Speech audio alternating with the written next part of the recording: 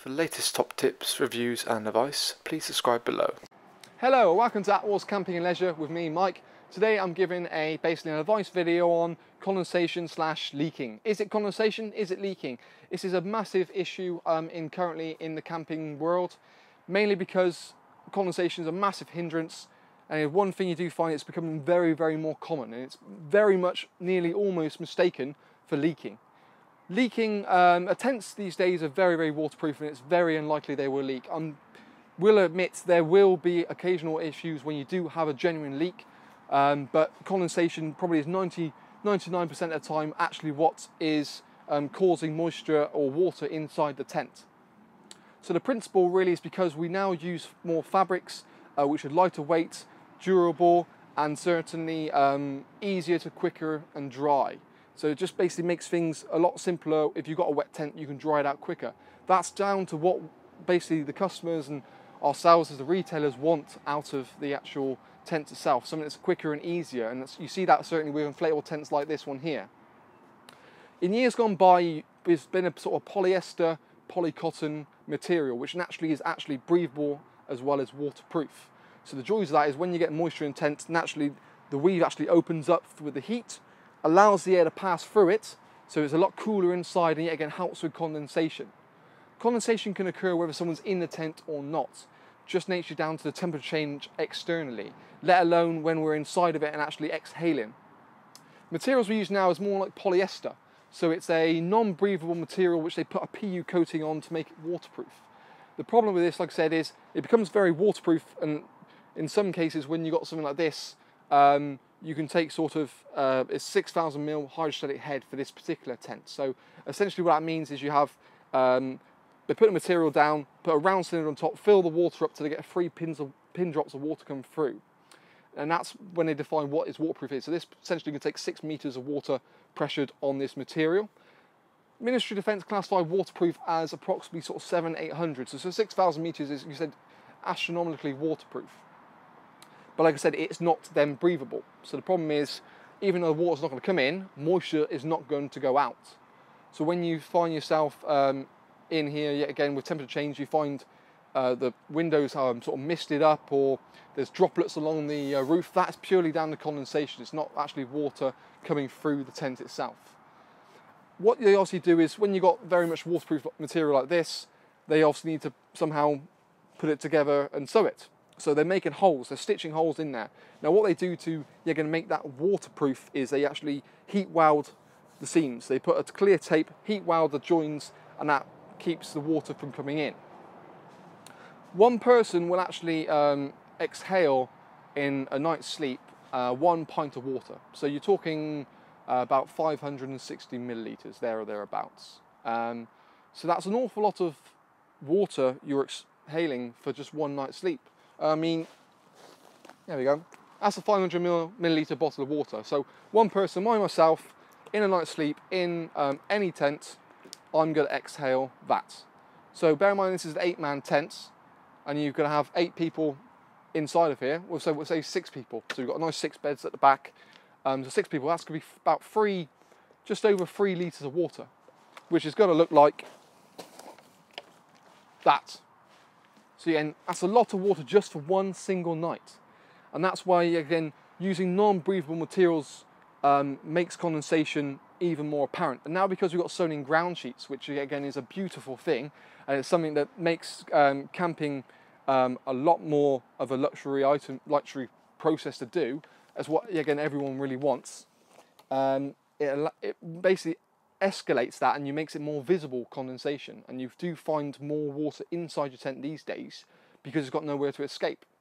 Previously, in years gone by, when we still had material like this, if you didn't have a sewn in ground sheet, it's fine because the water would literally just come round, find the lowest point, and then go outside the tent. Because it's sewn in ground sheets now, it collects, it stays, and it's much more noticeable.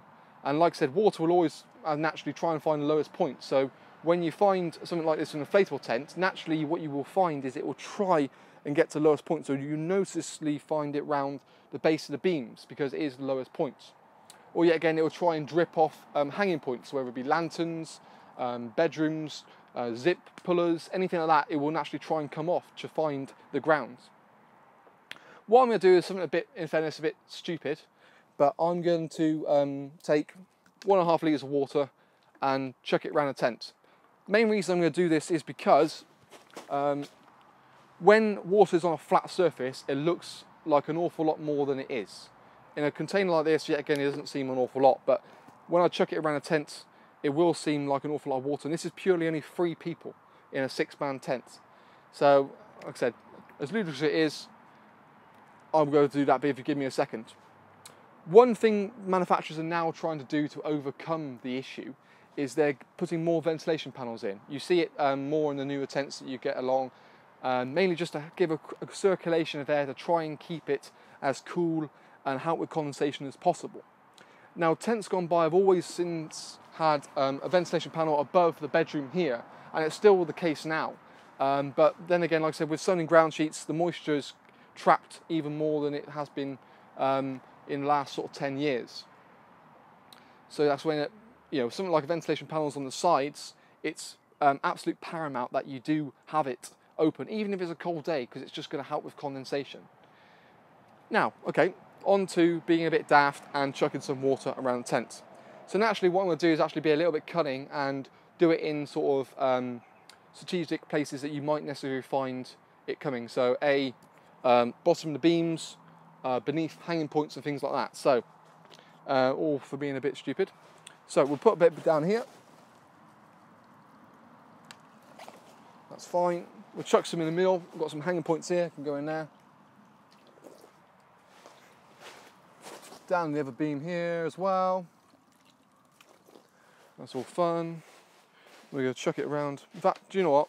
Just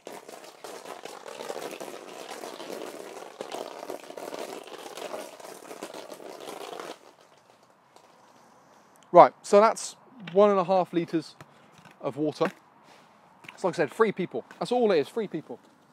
Now the actual, in the atmosphere inside a tent, you will actually, one of those litres, so essentially 2 people, will cling and stay in the air. But in essence, the other 4 people, if you have 6 people sleeping in the tent, is still going to collect on the ground sheet, as you see. So that's why, like I said, there's more mesh doors, more mesh panels on the actual tent itself. So one thing I will actually do now is sort of give you a bit more of a better indication by picking up the camera and showing you what I've got here, just so you can necessarily see.